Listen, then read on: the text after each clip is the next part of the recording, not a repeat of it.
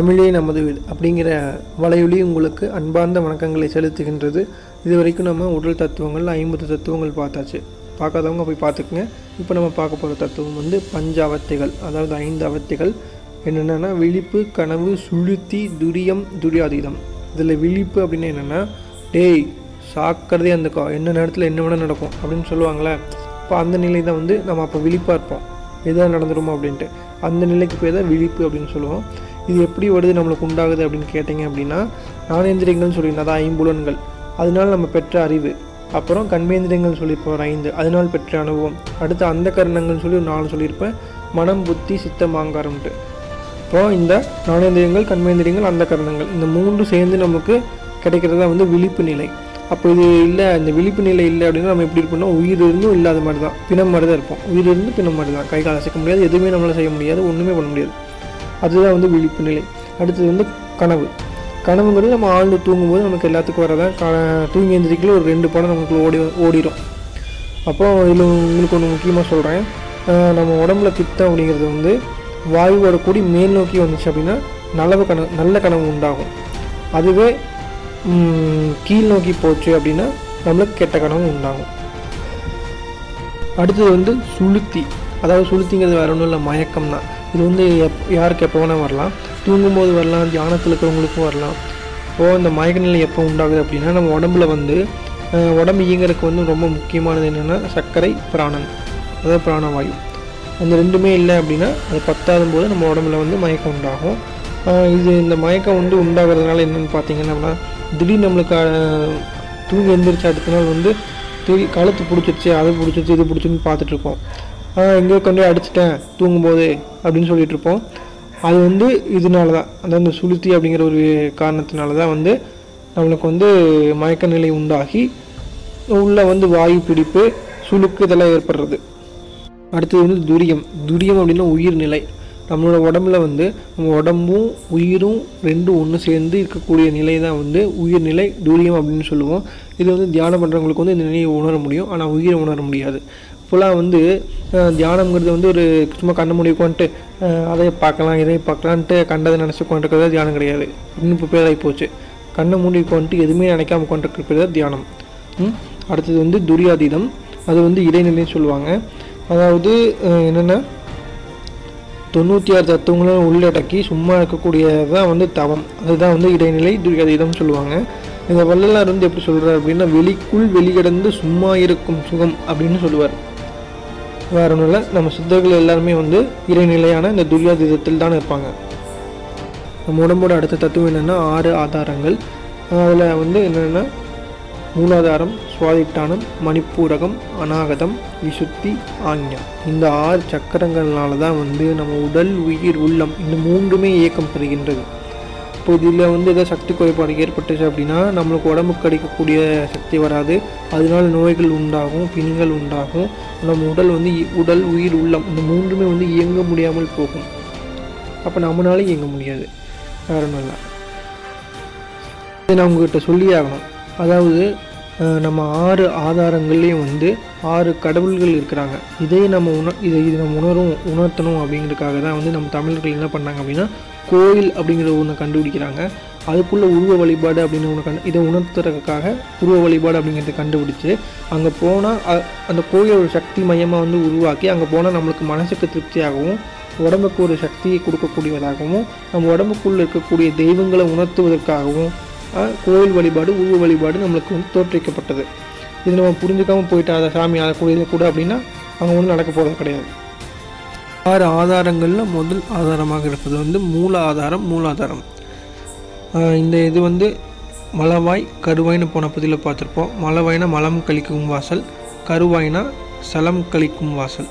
இப்போ இந்த 2க்கும் இடப்பட்டு இருக்கக்கூடியதான் வந்து மூலாதாரம். இது மொத்த சக்தியின் வடிவமாக இருக்கின்றது. அதாவது ஓம் அப்படின்னு சொல்லணும்ல, அதனோட மொத்த சக்தி வடிவமாக அந்த இடத்துல நம்மளுக்கு ஆற்றல் குவிந்து கிடக்கின்றது. இப்போ வந்து இந்த இடத்துல வந்து இருக்கிறது வந்து யார் அப்படின்னு பார்த்தோம்னா சொல்கிறேன். இப்போது ஓம் அப்படின்னு சொன்னேன்ல, அது வந்து யானையின் வந்து அந்த வடிவம் வந்து ஓம்ங்கிற வடிவம் வந்து யானையின் முகத்துக்கு பொருந்தும். அப்போ அந்த முகத்தை விநாயகனாக மாற்றி மூலாதார கணபதியை போற்றி அப்படின்னு நம்மளை கோயிலில் வச்சு கும்பிட வச்சுருக்காங்க நம்ம தமிழர்கள். இப்போ அந்த இடத்துல இருக்கிறது யாரும் நம்மளுக்கு தெரிஞ்சிச்சுல, கணபதி தான். அதாவது தான் மூலாதார கணபதியை போற்றி வினைகளை வீரருக்கும் கணபதியை போற்றி நம்ம பார்த்துருப்போம். நம்ம கணபதி வந்து முழு முதற் கடவுள்னு சொல்கிறோம். இப்போ அதற்கு காரணம் இதான். எல்லா ஆதாரங்களுக்கும் முதல் ஆதாரமாக இருப்பது மூலாதாரம். அந்த ஆதாரத்தை தான் வந்து நம்ம கணபதின்னு சொல்கிறோம். அதனால தான் வந்து முழு முதற் கடவுள் அப்படின்னு சொல்லிட்டு நம்ம தமிழர்கள் வந்து கணபதி அப்படி வழிபட வச்சுருக்காங்க. நம்ம அதை மறந்துட்டு முன்னால் போய் நின்றுட்டு அப்பனே விநாயகா அப்பா முடியலப்பா அப்படின்னு சொல்லிட்டு இருந்தாலும் ஒன்றும் நடக்க போகிறதே கிடையாது. அடுத்த ஆதாரம் வந்து சுவாதிட்டானம். இது வந்து நம்ம மூலாதாரத்துக்கு 4 விரல் மேலே, தொப்புளுக்கு 4 விரல் கீழே இருக்கக்கூடியது. இதுக்கு பின்னால் இருக்கக்கூடியது வந்து நம்மளோட விந்துப்பை, பெண்ணுக்கு கருப்பை இருக்கும். இதுலேருந்து நம்ம உருவாக்கக்கூடியதே உடலும் உயிரும். அதனால தான் வந்து அந்த இடத்த வந்து நம்ம பிரம்மா அப்படின்ட்டு நம்ம தமிழர்கள் குறிப்பிட்டு நம்மகிட்ட சொல்லியிருக்காங்க. அதை கோவிலை வச்சு காட்டியிருக்காங்க. பிரம்மா வந்து உருவாக்கும் கடவுள், படைக்கும் கடவுள் அப்படின்னு சொல்லிட்டு. இது நம்ம புரிஞ்சுக்கிறது கிடையாது. இந்த இடத்துல நான் அப்படிங்கிற வந்து ஒரு சத்தம் வந்துக்கிட்டே இருக்கும், அது நம்மளுக்கு காது கேட்காது. அடுத்த ஆதாரம் வந்து மணிப்பூரகம். இந்த மணிப்பூரம் அப்படிங்கிறது வந்து சரியாக நம்ம தொப்புளுக்கு மேலே இருக்கக்கூடிய ஒரு ஆதாரம் தான். இப்போ இதுக்கு பின்னால் இருக்கக்கூடிய வந்து உறுப்பு என்னென்ன அப்படின்னா சிறுநீரகப்பை. அப்போது இந்த உறுப்புக்கு ஒரு கடவுள் இருக்காங்கன்னு சொல்லியிருக்கேன். அது யார் அப்படின்னா வேறு ஆளில் பெருமாள் தான். இப்போ ஏன் இந்த இடத்துக்கு வந்து பெருமாளை சுட்டி காட்டியிருக்காங்க அப்படின்னா வேறு ஒன்றும் இல்லை. இப்போ நம்ம கருவறைக்குள்ளே வந்து ஒரு உயிர் உருவாகுது அப்படின்னா தொப்புள் கொடியின் மூலமாக தான் அந்த உடல் உருப்பெற்று நம்ம குழந்தையாக வெளியே வரோம். உள்ள அந்த உயிரையும் உடலையும் காத்து வச்சுருக்கிறது அந்த தொப்புள் கொடி தான். உணவு குழாயாக அதை பயன்பட்டு அந்த உயிர் உருப்பெற்று வெளிவதற்கு காரணமாக இருப்பது அந்த தொப்புள் கொடி தான். அதுக்காக தான் அதுக்கு காக்கும் கடவுள் அப்படின்னு சொல்லி பெருமாள்னு அந்த சக்கரத்துக்கு பேர் வச்சுருக்காங்க. அதே கடவுளாகவும் நம்ம பார்க்குறோம். இந்த இடத்துல மா அப்படிங்கிற ஒரு ஒலி, ஒரு சத்தம் இருந்து கொண்டே தான் இருக்கும் மணிப்புரோகத்தில். அடுத்த ஆதாரம் வந்து அநாகதம். இது நம்மளோட நெஞ்சோட நடுப்பள்ளத்தில் இருக்கக்கூடிய ஒரு சக்கரம் தான் இந்த அநாகதம். இதுக்கு பின்னால் தான் வந்து நம்ம உடம்போட வெப்ப கட்டுப்பாட்டு மண்டலம், நம்மளுடைய இதயம் இருக்கிறது. இதற்கு இங்கே இருக்கக்கூடிய கடவுள் அப்படின்னு பார்த்தோம் அப்படின்னா ருத்ரன், அதாவது அழிக்கும் கடவுளாகிய ஈசன் இருக்கக்கூடிய இடம்தான் இந்த இடம்.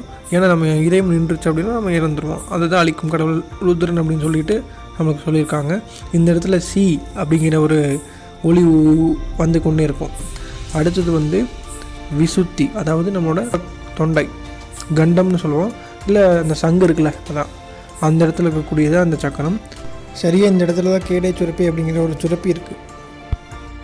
அது மட்டும் இல்லாமல் மகா ஈஸ்வரன் அப்படிங்கிற ஒரு கடவுள் இருக்கக்கூடிய அந்த சக்கரம் அது. இந்த விசுத்தியில் வந்து வா அப்படிங்கிற ஒரு அச்சரம் பொருந்தி, அதாவது வா அப்படிங்கிற ஒளி பொருந்தி இருக்குது. அடுத்தது வந்து ஆஞ்ஞா, சரியாக நம்ம பூர்வ மத்தியில் இருக்கக்கூடியது அந்த சக்கரம்.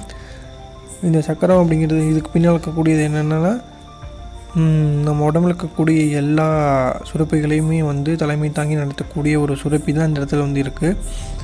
அது மட்டும் இல்லாமல் வர்மக்கலையில் மிக முக்கியமான ஒரு வர்ம புள்ளி, அதாவது நெத்தி புள்ளின்னு சொல்கிறோம்ல, நெத்தி இடிங்கிறோம்ல, அது அந்த இடம் தான் இது. ரொம்ப மிக முக்கியமான இடம். இந்த இடத்துல தான் வந்து யா அப்படிங்கிற ஒரு அச்சரம் வந்து ஒலித்து கொண்டே இருக்கும். அச்சரம்னா ஒளி, யாங்கிற அந்த ஒரு ஒளி வந்து ஒலித்து கொண்டே இருக்கும். அது மட்டும் இல்லாமல் இந்த இடத்துல வந்து சதாசிவன் இருக்கக்கூடிய இடம். அவ்வளோதான். இப்போது நம்ம வந்து 6 ஆதாரங்கள் பார்த்துருக்கோம். மூலாதாரத்தில் ஓம், மீதி 5 ஆதாரங்களில் நம சிவய அப்படிங்கிற தத்துவம் பொருந்தி வரும். ஓம் நம சிவய. நாங்கிறது மண்ணுக்கு, மாங்கிறது நீருக்கு, ஷீங்கிறது நெருப்புக்கு, வாங்கிறது காற்றுக்கு, யாங்கிறது ஆகாயத்துக்கு. இப்படி பஞ்சபூதங்களும் பொருந்தி வந்துருச்சா? இவ்வளோதான் இந்த 6 ஆதாரங்கள் இதற்கு உண்டான விளக்கங்கள். இன்னொரு விஷயம் சொல்லிக்க விரும்புகிறேன். அரச மரத்து விநாயகருக்கு பக்கத்தில் இடது வலது இந்த 2 பக்கத்துலேயுமே வந்து பாம்பு சுற்றின மாதிரி கல் 2 இருக்கும்.